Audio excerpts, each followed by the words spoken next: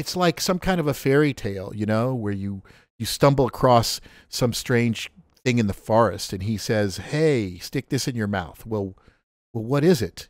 "Oh, don't worry about that. Just put it in your mouth." And you put it in your mouth and it starts to burn. And you go, "Oh my God." And he goes, "Wait, are you?" And the guy in the forest goes, "Well, that's your fault. Why would you listen to some stupid person in the forest you never even met before?"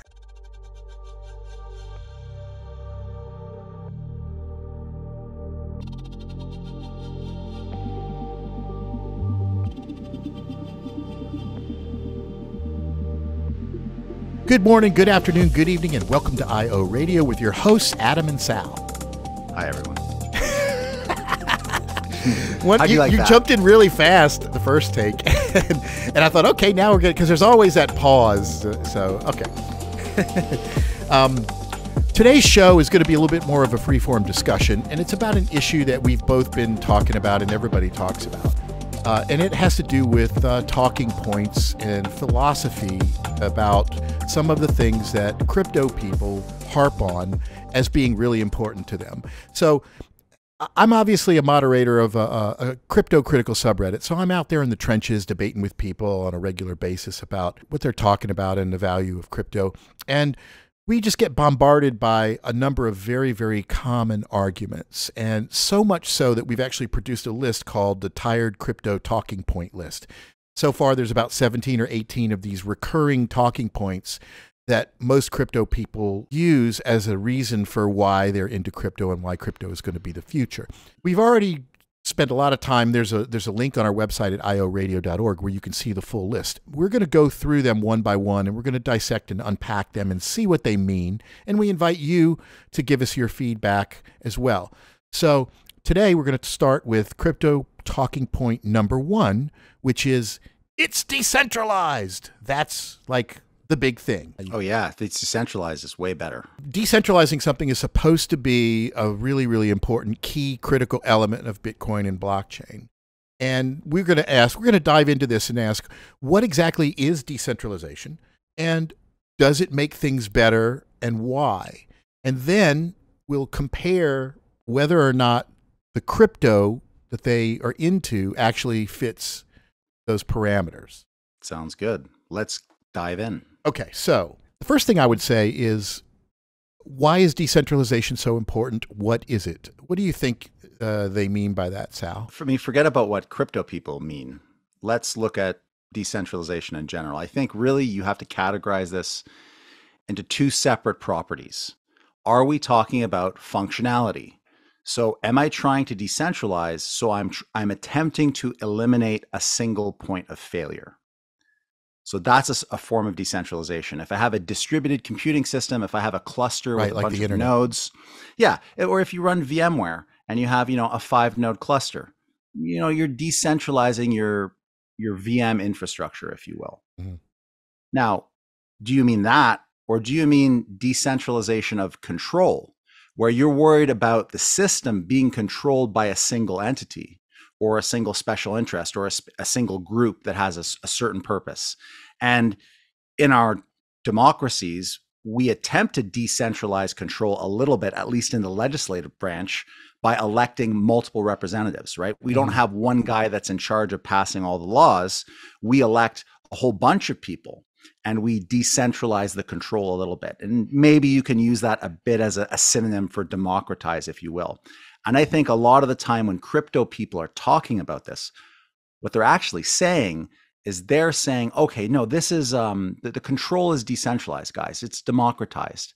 When in reality, all that's decentralized is the actual underlying functionality, meaning, if you have a failure of a node, the whole system won't go down. And those are 2 very different things. So I think there's a bait and switch when crypto people are talking about it.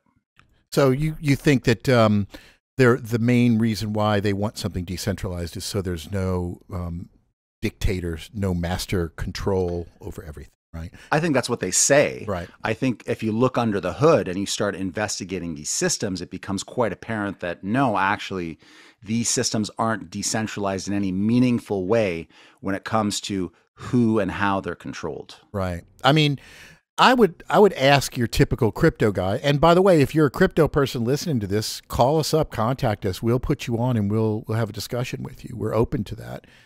But I would ask him, well, give me an example of something that is centralized that is really bad, and give me an example of something that is decentralized and represents something really good. And I honestly don't know what they would say.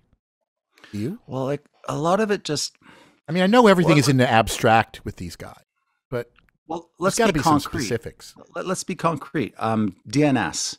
DNS is a distributed database. So there's a certain portion of it which is, delegated responsibility, and it's decentralized. However, this decentralized system does require a certain level of centralization. Right. In that, there's a standards body that's in charge of it, and there are root DNS servers. Right. And so there is a bit of centralization. Yeah. So, is there something that's purely completely decentralized? I'm sure you can find examples. Well, let's look at the DNS example you cited, right? For those that don't know, DNS is basically an array of servers that run on the internet that are responsible for knowing what computer you connect to when you type in a host name. So if you put in google.com or IORadio.org, you are querying these domain name servers, and there's an array of them. There's top level ones and there's mid-level ones. And they are the directory, like Yellow Pages, and they tell where things go. Now, obviously, this is decentralized so that if one of them goes down, you still are able to visit the websites, right? That's the fault tolerance that decentralizing things provides.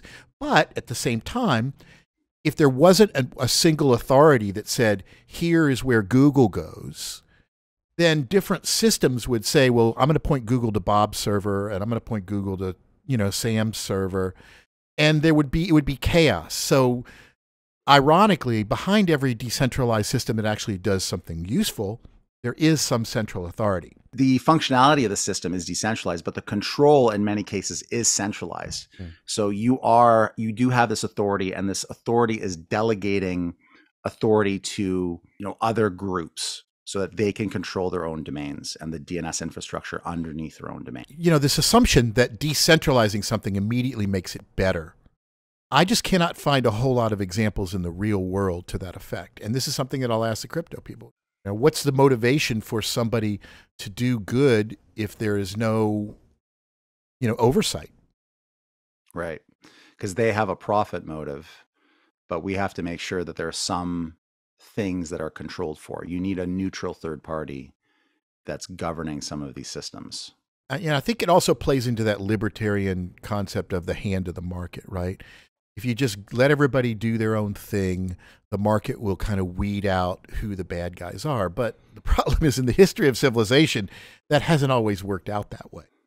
There's a lot of bad people that gain more and more power when they're not regulated. Yeah, I mean, I think when people hear the word free market, what they really think of is a fair market.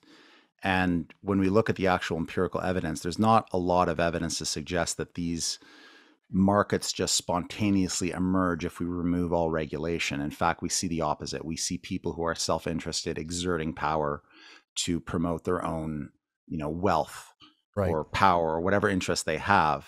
So I don't know. I think we have to acknowledge the fact that if you do want a neutral playing field, you need referees, and you need those referees to not be corrupted. And I think this sort of ties into a really central point about propagandizing crypto, which is they point to real problems where the referees in our society aren't neutral, or where they're also, those referees are also playing the game, or, after the first quarter is done, they're taking off, they're switching the jersey from the refs and they're putting on a team's jersey, and they're legitimate problems. But the solutions that are proposed under crypto don't solve any of the problems. Right. These systems are just, if you look under the hood, they're just as centralized in terms of being controlled by a special interest group. And I don't know if you want to talk about any of these systems in particular, whether it's Ethereum or Bitcoin. We can get into that a little bit later once we start unpacking how crypto specifically, whether it is centralized or not. The situation of just assuming that because somebody's in control, that's bad. you know, as you say, they will pull out an example that is more often the exception than the rule. You know, there's plenty of things that we use every day that are managed by central authorities and centralization that work really well. Roads and highways and electricity and the internet service, and all of that couldn't run if it was just a complete free market. I mean, the internet itself only exists because of government, the central authority that mandated it. And this is one of the big ironies I find with the crypto people, is they just take they take the internet for granted, right? Now, those of us that were old enough, we were around before the internet, right? And I was into bulletin board systems and online information services before the internet was around.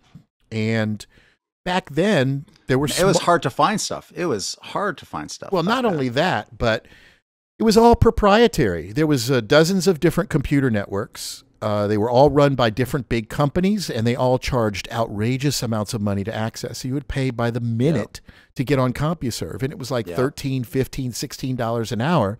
If you were on CompuServe, you couldn't send email to somebody on the source, right? There was no, I think early on, there was no gateways between any of these systems. They were little islands, and CompuServe served CompuServe, and AOL served AOL, and the source served it, and there was the Sierra network, and there were all of these little small islands, and they all controlled their little walled gardens. It was extremely expensive, and you had to be relatively well-resourced to even access these things.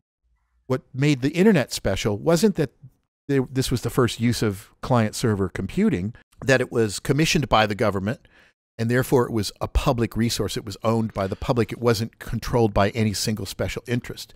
But hold on right there. Like, isn't it though, like, just to play devil's advocate for a moment here, you know, isn't it really, we owe sort of Tim Berners-Lee a huge debt of gratitude in terms of building something that was open and interoperable.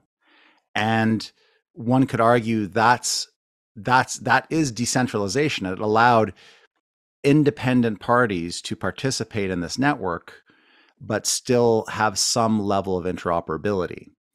Well, you need to understand, isn't that an example of decentralization? To some degree, but the internet was created. It was originally a project from the Defense Department, and the objective of it was to create a distributed network. The proper term would be distributed more than decentralized, where all of the nodes that operate the network are physically located in different locations. And it was originally a military project where you would take the control systems, which were all controlled by central authorities, but you would distribute them in different physical locations and link them all together with communications lines. And that way, if any one location went out, it didn't destroy the entire network. So it was just taking the network and physically decentralizing it. And since it was you know, it started with most of the universities because they were operating from grant money from the government. So the government tasked these academics to create this network originally for the Department of Defense. It was called DARPANet originally. And it stands for Defense Advanced Research Projects Agency. And then the Defense Department had their version, and then the academics had their version. And of course, you create a big network where you've got one university connected to another university connected to another university. You know, these guys are going to start creating some interesting applications to enable cooperation. And so they created all these little systems services that would run on top of the network. One of them was called Usenet, which was like a bulletin board that spanned universities and then entire regions. Of course, email. Even DNS, if you look at the old school, like the original IETF documentation for how these protocols developed, I mean, there were people that were just keeping like massive host files, right? Every server had to have a host file, and you had to update that thing. So, you know, DNS, you sort of see where these standards come out of. Yeah, I mean, you could not send somebody an email if there wasn't some master directory that said, here's where that email box is. And so even from the very beginning, this decentralized network only had functionality because everybody that participated in the network agreed that certain sources of data were going to be the authority. This is going to be authority for domains. This is the authority for the email addresses at this university, et cetera. or they're basically using a protocol that they all agree to, and that protocol has rules and regulations. So there's a central authority that's regulating the communication or regulating, that type of communication, whether it's email or DNS. So ultimately, this decentralization of these systems depends on some kind of central authority, even if that's a neutral protocol that's designed by engineers. Yeah, and of course, behind every bit of code is a one or more people that are the architects of that code. And while everybody likes to say that open source is kind of a community-driven project, it's almost never that. It's actually usually just one or two main maintainers, and allowing the public to take a look at the code and offer suggestions. But the people that have commit access are usually the gatekeepers. And that's true today, even as it pertains to crypto, and we can talk about that later. But the idea is that the internet wouldn't even exist, which is the main platform that all of this stuff runs on. It would not exist if it weren't for central authorities subsidizing the creation of the internet and then allowing it to be used publicly by anybody that wanted to. And that is what made it work. It wasn't just a combination that it was because if Microsoft, we saw what happened when Microsoft tried to create a browser and foist it on everybody else. Everybody's like, yeah, this just works with your shit and not Apple's shit. And Apple tried to do stuff like that, and everybody wants to try to create something and they fight with each other. But at the end of the day, it's their property, and all the other competing companies are kind of apprehensive about embracing somebody else's standards. But if the government creates it and the government says, hey, no company owns this, that's what really helped the internet take off. We are in agreement. Yeah. So one of the big ironies is that the greatest example of something that's a decentralized success, the internet, is not actually decentralized and would never exist if it won for centralized control. And even today, while the operation of most of the internet backbone is now in the hands of private corporations and stuff, that all operates with the approval and permission from the government. All of the airwaves are policed by the government. So it's not completely like a free-for-all. You can't create your own high-power antenna and just start broadcasting on whatever frequency you want. The government meters and moderates who can do what, and that's to keep that network from just turning into chaos. Same thing with cable and fiber and wired connections, right? You can't just run a wire across town, Yeah. Well, at the end of the day, centralization just is a lot more efficient. It allows a lot more utility to be created. Centralization of functionality, or at least having some components of centralization in your functionality. So digital platforms are a great example of that, where you can make really great products and you can have these fantastic user experiences. And when you look at the equivalent federated system, it just can't iterate as quickly. I think a lot, because my background is in messaging and in telecom, I think a lot about the XMPP standard, right? An amazing standard, great standard, super potentially interoperable, except that it never took hold because, people wanted to update it. They wanted to build new features, but these people didn't want to update. And so you couldn't talk to them, and it never really took hold. And instead, you had people like WhatsApp, and these other messaging companies come in, and they were able to make, massive networks that offer a tremendous amount of utility. But the issue with these digital platforms is that not only are they centralized in terms of functionality, but they're centralized in terms of the control. There's no democratic control. So the interests of users and regular citizens aren't represented. And I think that's sort of maybe a good model to look at in the future. If you want to build something that's the opposite of crypto, you shouldn't be afraid of centralized functionality. The question really is, how is that system then controlled? Who controls it? Who's paying them? What are their interests? What are their motivations? What are the mechanisms we have to make sure they represent all the stakeholder interests? Those are the important questions. But this veneer of decentralization makes it, better. You can dismiss that right away. There's no evidence that this stuff is really fundamentally decentralized in terms of who controls it. Right. And we could probably cite numerous examples where if you decentralize something, it would probably just make it worse. Like, for example, Wikipedia. Right? Wikipedia is a decentralized encyclopedia. But what really makes it so useful is the fact that there is a central entity, the foundation, and there is a hierarchy of editors that follow very specific rules. And I guess technically it may be possible that you could automate some of that. But at the end of the day, there still has to be people that have a particular kind of set of rules, that they're going to follow to keep the thing in order. If it was just allowed anybody to update any article, it would just turn into just a bunch of garbage. Well, hold on. Anybody can update any article. Right, but it'll get reverted back if it's right, because you have the editors. So I think it's fair to say that Wikipedia is valuable because it's centralized, because it produces enormous network effects, because it's not just, you don't just have a community of like 5 editors, you're drawing in all of the editors from around the world that want to contribute to this type of project. So you have a tremendous amount of utility that gets produced, and that becomes enormously valuable for everyone. And so to be able to have those network effects, to have those big networks, there's a lot of value, there's a lot of utility that gets produced. Mm-hmm. And that's why it's important that that is centralized. The question, though, of course, is how are these things governed? How are they controlled? Well, let's go over some of the rebuttals that I have here on my page. So first, just because you decentralize something doesn't mean it's better. And this is especially true in the case of crypto.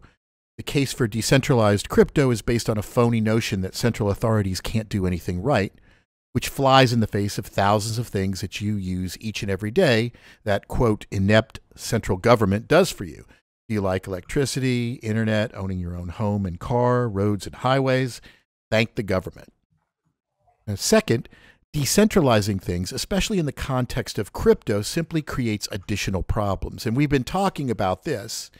In the decentralized world of crypto, code is law, which means there's nobody actually held accountable for things going wrong. And when they do, you're screwed. This comes to something that we haven't really talked about yet, which is in the real world, everybody prefers to deal with entities they know and trust. They don't want trustless transactions. It sounds like a cool buzzword, but most people want reliable authorities who are held accountable for things. Would you rather eat at a restaurant that's been regularly inspected by the health department or some back alley vendor selling meat from the trunk of his car? Like it or not, most of us each and every day will almost always pick doing business with somebody who is known and accountable versus some random anonymous transaction. So when you think about it, that's what crypto is. It's just an unaccountable random thing. Well, I just want to interject here because a lot of this comes down to really basic economic fundamental things. So what we're talking about is the division of labor. Do you want to have to be a health inspector every time you go to eat at a restaurant? Mm-hmm. You're going to spend so much time doing that. Like, will you have time to do your actual job? No, it makes sense to hire people to make sure they're not bribed, that they're, paid decently, and they go around and they're in charge of regulating restaurants and making sure that they're not doing things that are going to make people sick. And right. That's important. And that makes it more efficient for everyone, because I don't have to be a health inspector. I don't have to be an expert on, gas line installation or, safe electrical. So when I go to, buy a house, I'm going to hire someone to inspect that home for me so that they can tell me if things are done properly. I'm not going to have to do that for myself. That's crazy. You're never going to be able to do that in a modern society. We need to divide labor. Right. We need to have people who specialize. Yeah, this just plays into that other crypto talking point, which is be your own bank. And not everybody has the time or the capability to be their own bank or to audit the code that they're using to manage their crypto wallet or whatever. And you can't just say, oh, it's open source, so you could look at the code if you want. Well, I don't know how to read that code. Well, you just kind of believe that somebody out there has read the code, and if there was something bad in it, they would let us all know. Just learn Solidity. Just learn Solidity and write your own smart contracts. But it's just like, crypto is supposed to be trustless, but it sure sounds like you're having to trust somebody. In this case, instead of somebody who's accountable and central and you know who they are, You're trusting Yeah. some random person. Hopefully they've looked at the source code and said something. You just assume they have. I think that's Yeah, a pretty foolish assumption. and hopefully there isn't a cartel of other people who also can potentially make money, and they may also be lying to you. And so let's see. Number 4 is you still aren't avoiding middlemen, authorities, or third parties using crypto. In fact, quite the opposite. You need third parties to convert crypto into fiat or vice versa. You depend upon third parties who write and audit all the code you use to process the transactions. You depend upon third parties to operate the network. You depend upon middlemen to provide all the utilities and infrastructure upon which crypto depends. So this idea that everything is decentralized and you don't need any middlemen is another kind of fallacy that people say. And they just say, oh, well, that's not the middlemen I'm talking about. I'm talking about banks. Again, are there problems with the financial industry? Yes. Is the current regime of how banking is conducted in North America perfect? No. Right. But does crypto solve those problems? No. In fact, it looks like all of the problems that exist in banking in terms of capture by special interests and exploitation, extraction, all of these things are actually worse in crypto. And that's exactly what we would expect to find if fundamentally the control of these systems was just as centralized, except there was no transparency. There were no mechanisms to make sure people were held accountable. We'd expect to see that there was more crime, more exploitation. And guess what? That's exactly what we see when we look at all these crypto systems. So surprise, surprise. Yeah, it kind of defies logic when you there's a lot of people out there that are like, the system is messed up. Whoever's running it right now is not doing a good job. So, hey, let's give this 12-year-old access to nuclear weapons and see what he can do. I mean, it just seems like these people are grasping at some very bizarre straws. Hey, let's let this crypto thing, this goofy system that was designed 15 years ago that hasn't proven it is good at anything. Let's try that instead. Yeah. So, instead of being an adult and analyzing the institution that you're criticizing and thinking about ways in which the governance of these institutions can be improved, or actually having ideas about how to make this stuff better, to make it work for people, regular people, you're going to give all the control and all the power to who exactly? To a bunch of unaccountable, unknown, anonymous people that you just think have your best interests at heart. Okay, that seems a little naive to me. Yeah, I mean, when you decentralize something, when you leave out the central authority, then you have no accountability.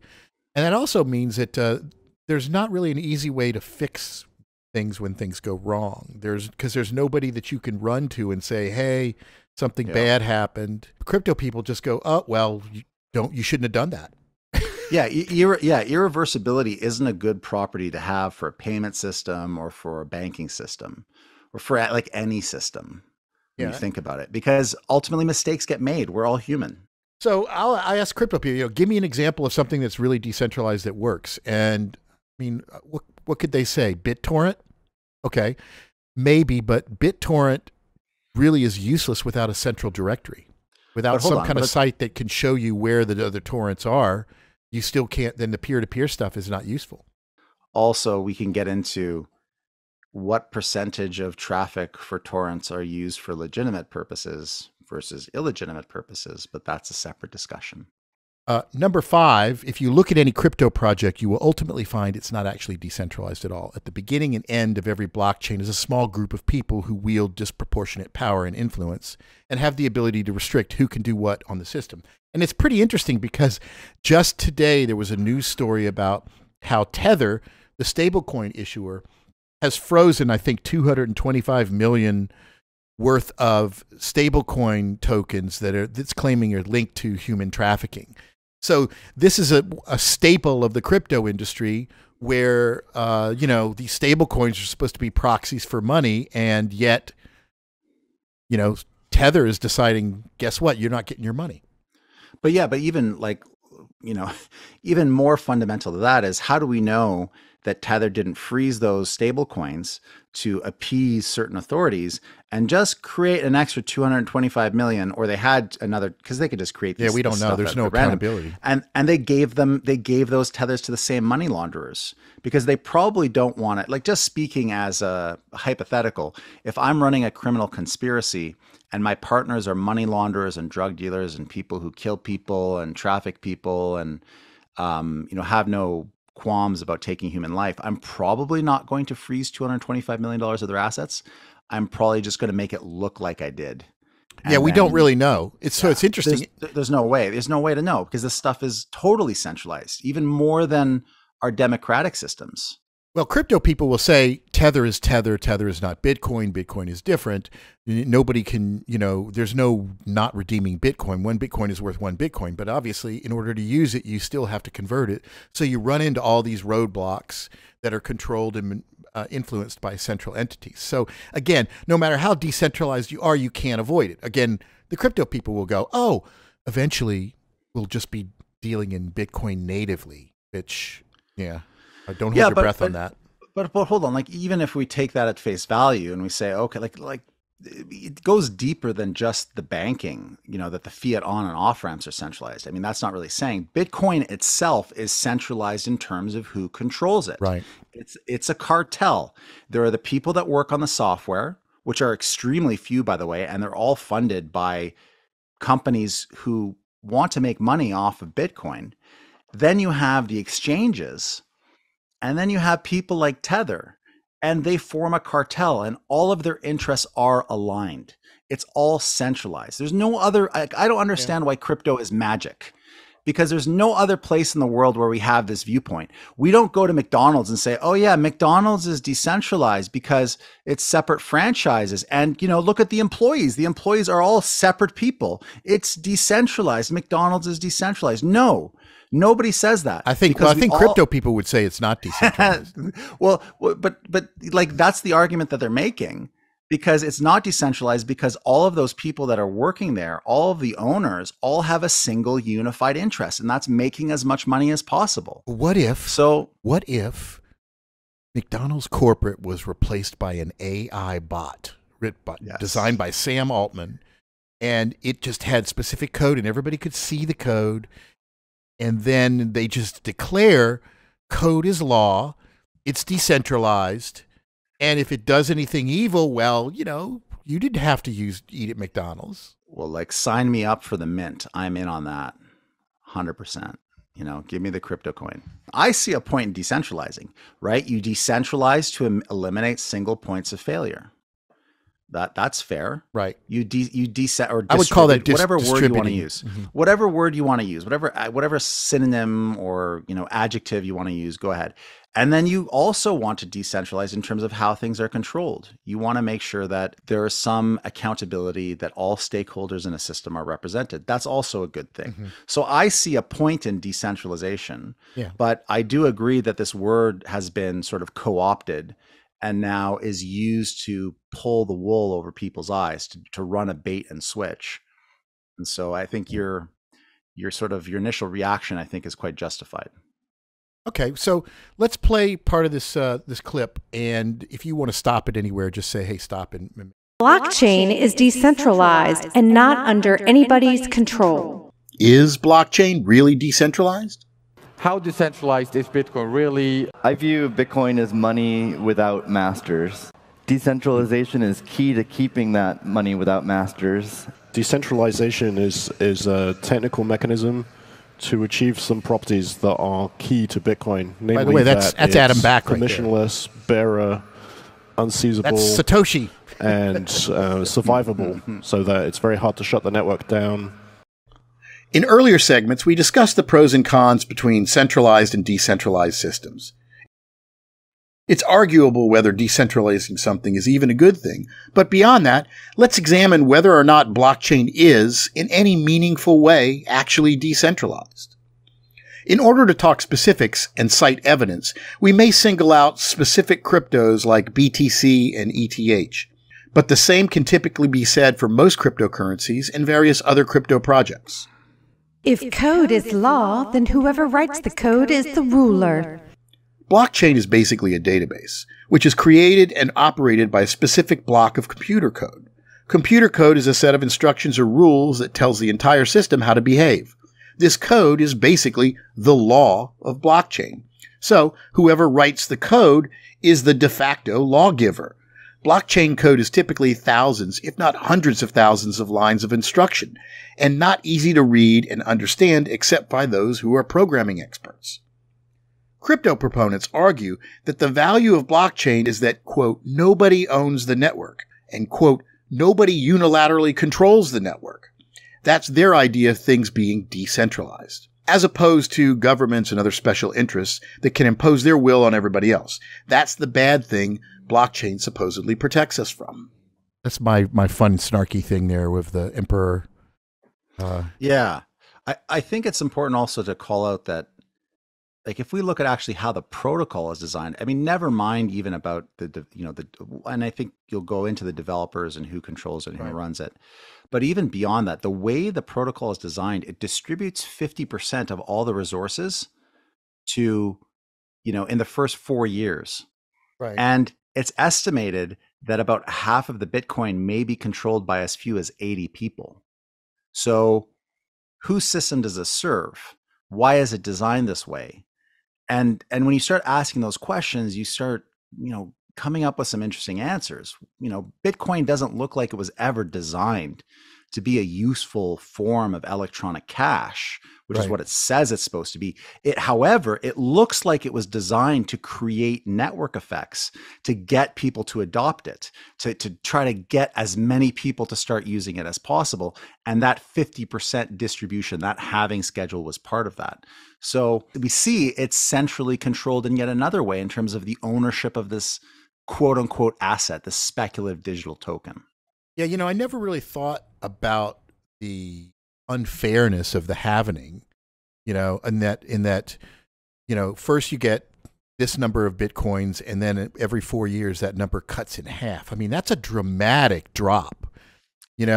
After a certain number of years, the amount of return is so infinitesimal that it's like, is it even worth it? And I understand that they expect this to be a deflationary token, so it should increase in value.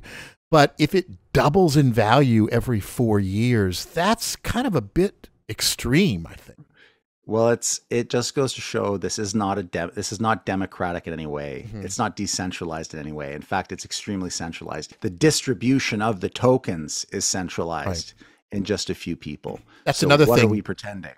Why are we playing this game? In another section of the documentary, I talk about how mining works, right? And the way this works is you have all these computers that are trying to guess the right hash to get the block reward. So you have all these mining consortiums, these groups of people that are trying to guess the code. Whoever guesses the code gets the block reward. It's a winner-take-all situation. So that is absolutely not decentralized. That is very, very centralized. Imagine you had a contest and you told everybody to show up, right? And you're only giving an award to one person, but everybody has to do a whole bunch of work, the same amount of work. Yeah. And one of those people is going to get the reward. How long would it take before all of those people form just one group and split it amongst themselves? Yes, that's a good point. So that point absolutely is correct. That shows that centralization. Correct. Yes, absolutely. So this the way the system is designed tends towards centralization. There is an argument though that because that process is fair, because anyone could have guessed it, that it's technically decentralized. But you're correct. Once you start going down the road, once you follow this to its logical conclusion, you realize that the system is not set up to be decentralized. Well, it would be fair if everybody only got, like, say, one roll of the dice, right? If every single player got one roll, then whoever wins, that would be fair. But it's not that way in crypto. In crypto, it's whoever has the most money, the biggest mining rig, the most mining rigs, they get more and more dice rolls. So it totally favors the rich and the powerful, the people that have more resources. So it's not in any way decentralized, and it's also not in any way democratized. It's totally a plutocracy, I guess. All right, let's continue. But in reality, are people in the crypto space really protected from private special interests exerting control over the network? Let's take a closer look. While the Bitcoin code is open source and public, what goes in that code is under the control of specific private interests. As of this writing, there are only a handful of people who have access to the source code and the ability to commit code changes. Those with access to the source are associated with for-profit corporations like Chaincode Labs, OKCoin, BitMEX, and Blockstream. There's also an association called MIT's Digital Currency Initiative. The MIT Association lends an air of legitimacy to the guardians of the source, until further investigation reveals that it is funded by Chaincode, BitMEX, Jack Dorsey, and Europe's largest digital asset management company. So this is an interesting screen, and this is a good example of some of the stuff that I have in the documentary, that if you don't stop it, you don't realize how much data there is here. This is a list of the Bitcoin grants right here, and you can find this page on the internet. And it shows who's giving money to the people that are in charge of Bitcoin. And you can see it's specific private entities that have an interest in manipulating and controlling the development team. The better question, though, is how do we know that that development team isn't getting money in 100 different ways also? We don't. We have no way of knowing that.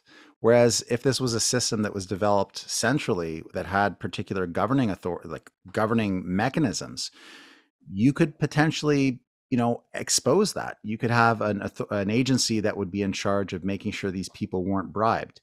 That's not the case here. Yeah, there's no Bill of Rights for crypto people. There's no constitution. The closest you have is the code, and nobody really knows the code. They don't know what it can and cannot do. They just have a vague idea. Yeah. Company, CoinShares, among others.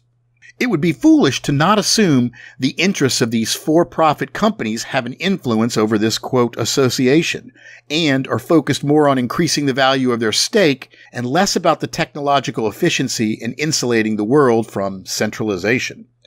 Which might explain why BTC is one of the least technologically capable versions of crypto, despite being the highest valued.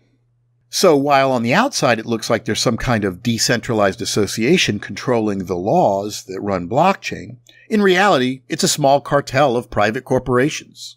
Also, many people think just because a project is open source, that means it's run by the community. This is false. Most open source projects have a master maintainer who has totalitarian control over the project. They are not obligated whatsoever to answer to any community, and most of the developers have other business interests they serve. In fact, many open source projects are only open source because they use code that requires any derivative work to also be open source. There is absolutely no guarantee an open source project has any oversight, nor is there any guarantee that the code is the result of community involvement.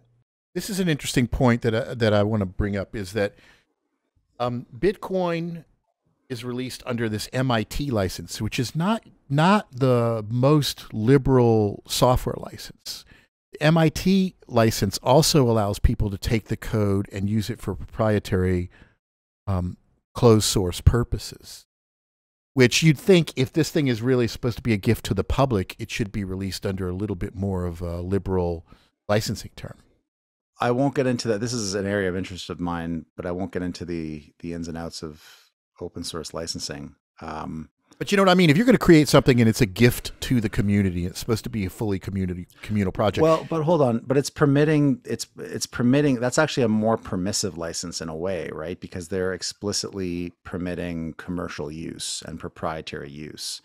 But whether or not that adheres to, like Richard Stallman's version of what free software should be, okay, that's a different discussion. So I don't know. I'd have to look at this a bit more closely. I don't know. I'm not sure what I think about that. I mean, I see both sides of it, but if you're going to create a system that's going to be using their code and you can make it proprietary and not have to let people know what you're doing with it, that for a system like this, I think that's a red flag.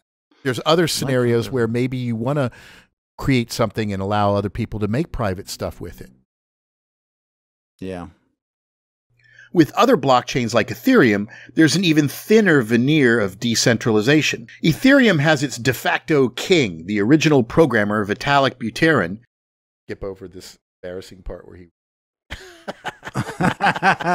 It is hard to watch, but I don't mind. Okay, I'll do all right. it. The community's Pied Piper. I almost feel like this might have been a low blow. It's 2.0, yo. It's 2.0, yo. It's 2.0, yo. It's 2.0, yo. Logo octahedral. We must coordinate, but we ain't no cathedral. No one. I like how all the women are off to one side so they can make a hasty exit, you know? Oh, man. Every team and every project we can get far. Synergic biologic, we work like a bazaar, yeah.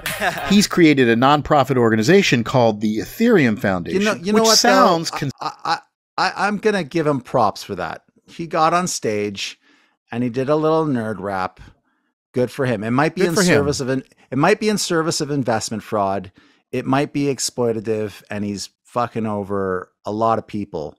But at least he has the courage to get up on stage and do that. Hey, I don't know if I was in his situation, how much different I would necessarily behave, because he was just a gamer that kind of created something that just exploded.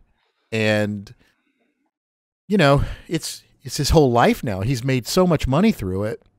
I mean, it's hard to, I think he's probably a relatively decent guy. I don't think he's like one of the major grifters, but they do get caught up in this.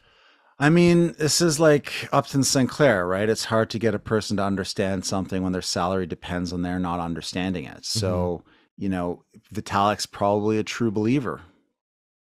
It's easy to be a true believer if you're making a bunch of money off of your religion. I'll tell you this. He's a moderator for the Ethereum subreddit. And I am notorious. It's one of the few pro-crypto subreddits that I'm allowed to go in there and just engage with people. And the mods, I'm sure every time I post, people report me. Because, Bitcoin and cryptocurrency and the mainstream ones, they call us trolls if we point out rational arguments that don't support their stuff. But Ethereum, they don't. So I have a tremendous amount of respect for a lot of the people in the Ethereum community, because I do think they are at least a little bit more open to criticism, and I think they're a little bit more tech oriented than the Bitcoin people. Yeah. Well, they did move to proof of stake, so they were willing to compromise on some of their foundations. Yeah, and I did this documentary before they moved to it, and it was one of those things that was coming soon, so I couldn't really count on it happening. But I do talk about proof of stake. There's nothing here that is necessarily invalid about my description of Ethereum and how it works, except that they have now moved to proof of stake, so they're not wasting as much electricity. But they still have the same network congestion fee problems. It may not be as bad now because of how they remove some of the profit motives, with mining. They're staking instead of, just using hash power. Yeah, I mean, Ethereum is just like a more complicated way to run an investment fraud. Ultimately, it's the same thing. It's an investment of money up front. You hope to be able to sell it to claim returns from funds contributed by new investors. That's what it fundamentally is. And there's like this extra little bit, which is, okay, well, you can do some stuff with it. So potentially, there's some kind of connection to real world usefulness. But when you look at what it's actually good for, it's just good for running scams. Did you see my tweet this week about Ethereum? I didn't. What do you say? Sometimes I'm debating with people and I'll come up with something I think is kind of funny and I'll tweet it. It was Ethereum's smart contracts make a WordPress site look like advanced alien technology.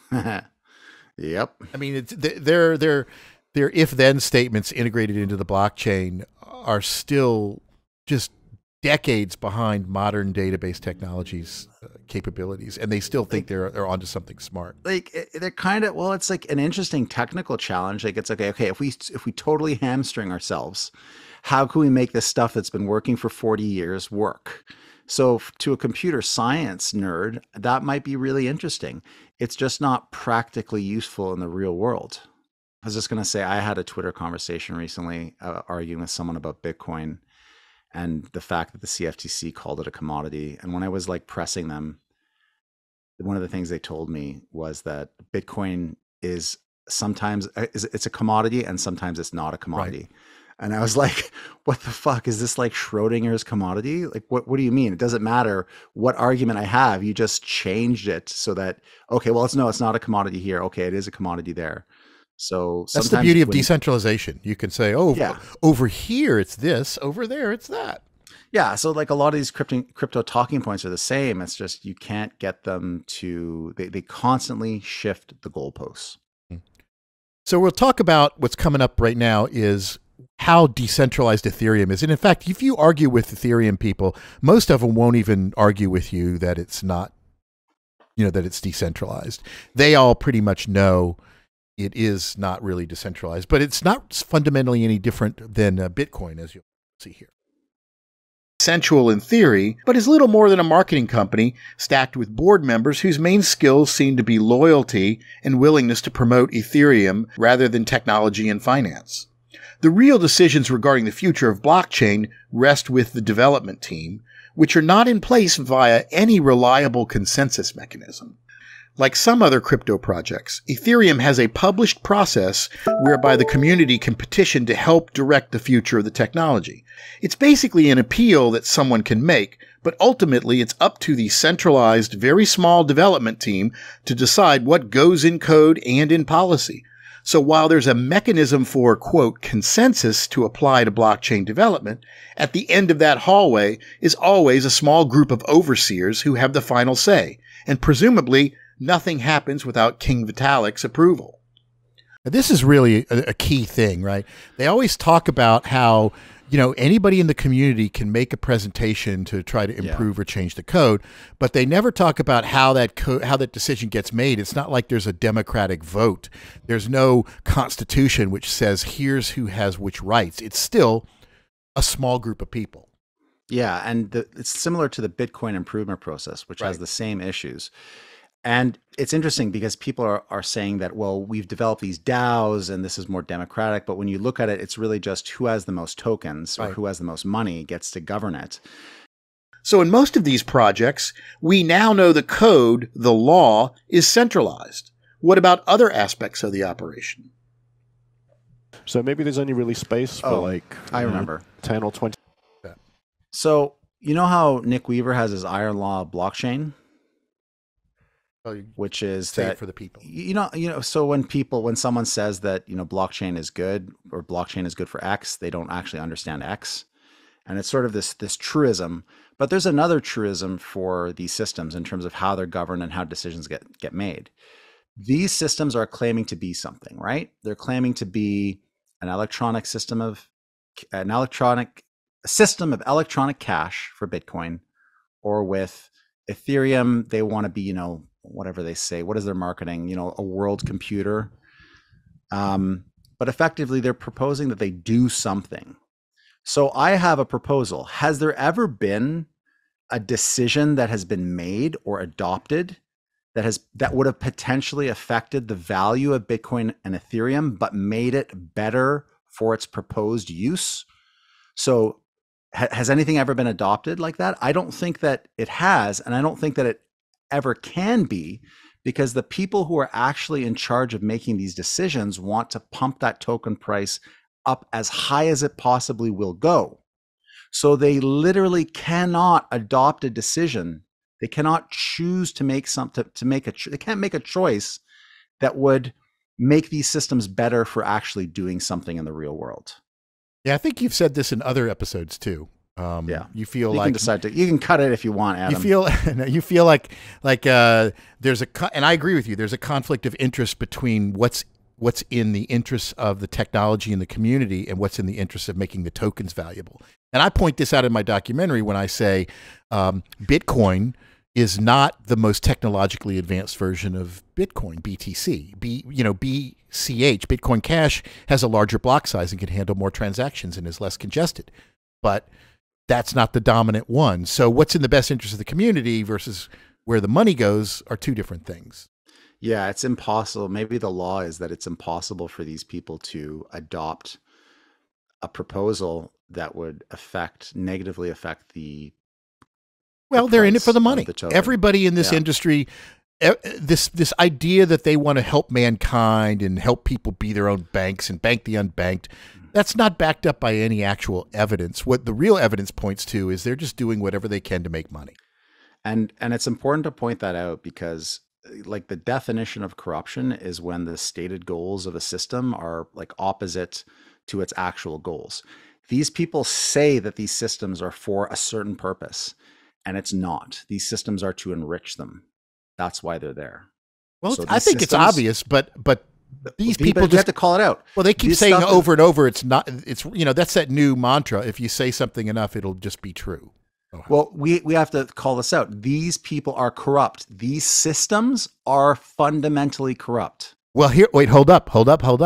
That's where decentralization comes into play. Because didn't think about decentralization. That system might be corrupt, but that's over there. This system is over here, and it has not been investigated by the SEC yet. So it's perfectly okay. Yeah. That's the value of decentralization. It's called plausible exactly. deniability. Yeah. This is another section where we talk about the infrastructure of the internet, and we talk about how everything that crypto depends upon wouldn't exist without centralized authorities. Internet company that manages the things, the United Nations, which organizes things, and the Federal Communications Commission, which regulates stuff.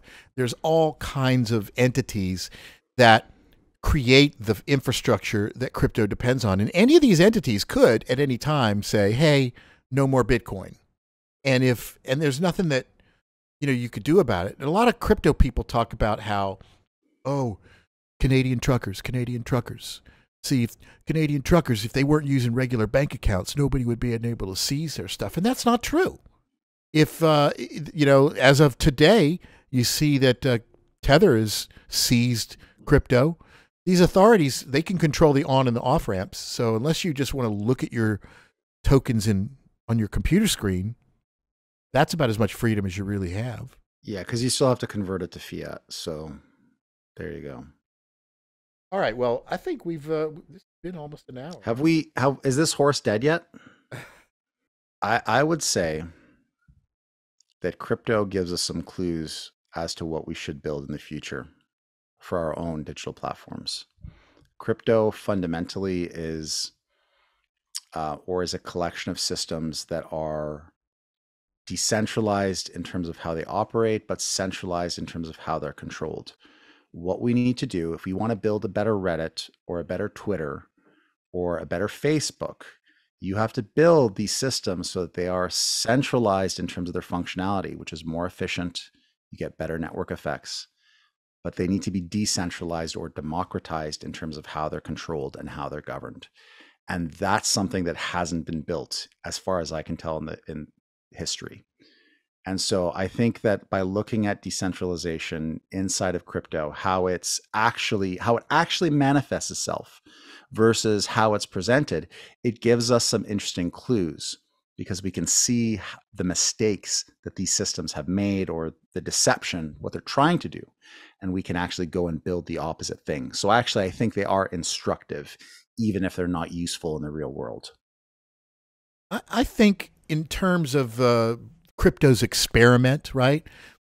I don't know if it's instructive except as a cautionary tale that some people just don't pay attention to history, because it seems like crypto is not doing anything new. It's actually just reliving some old processes that we should have already progressed past. The wildcat banking era, the dangers of what happens when you're dabbling in unregulated markets with no transparency, what happens when you're part of a system where there's no accountability. There's oodles of historical examples of what happens. It's like some kind of a fairy tale, where you stumble across some strange thing in the forest and he says, hey, stick this in your mouth. Well, what is it?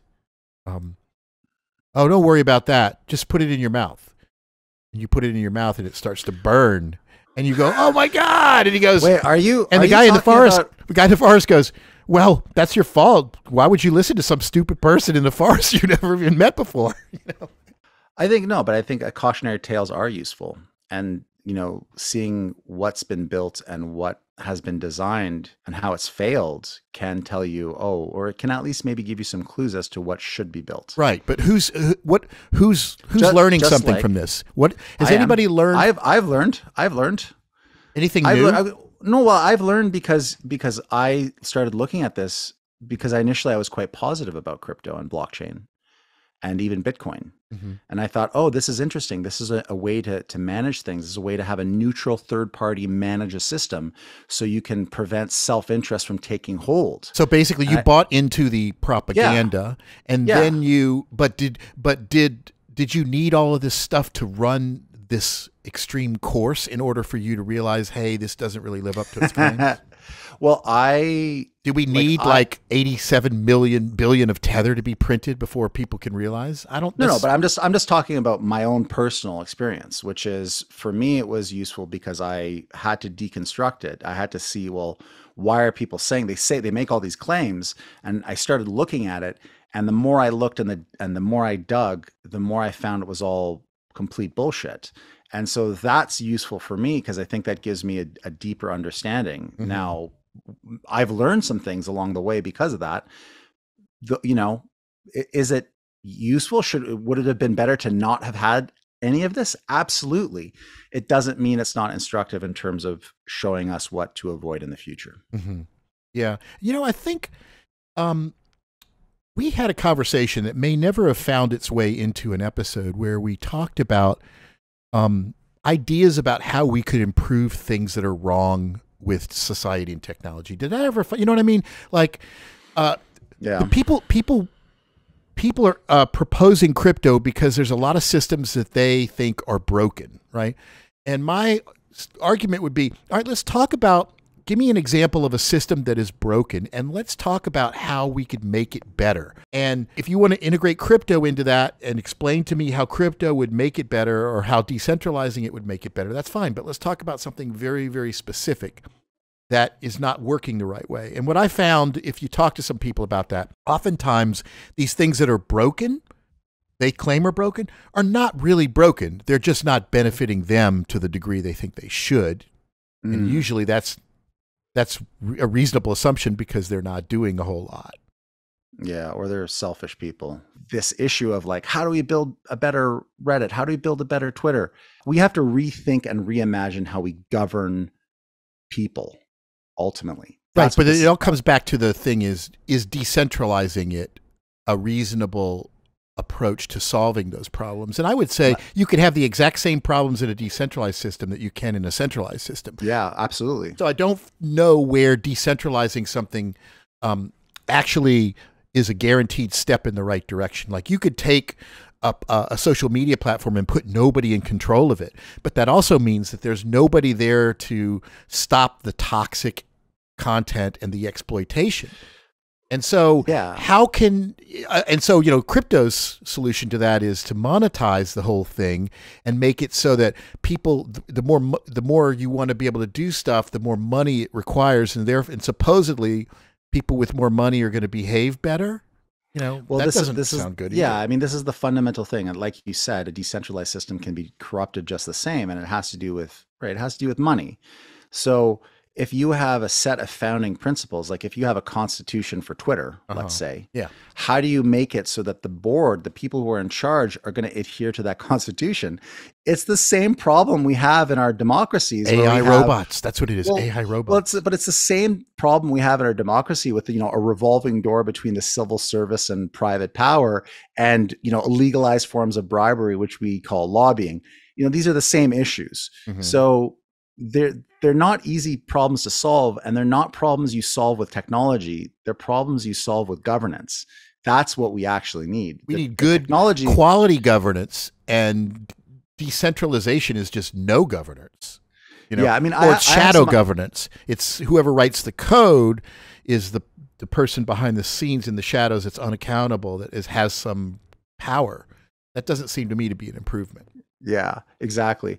So, I have a lot of ideas about how to do this. It's something I've been working on for the last 3 years. But it's a hard problem. Yeah. And we could talk about it more, but we probably want to save that for We'll wrap that up. But suffice to say, this is if somebody says decentralizing something is better, ask them to be very, very specific. Give me a very specific example of something that's messed up and how you would decentralize it, and explain to me clearly how it makes things better. And if you do that, you'll find that they can't really give you a good response to that. They'll just say it's decentralized.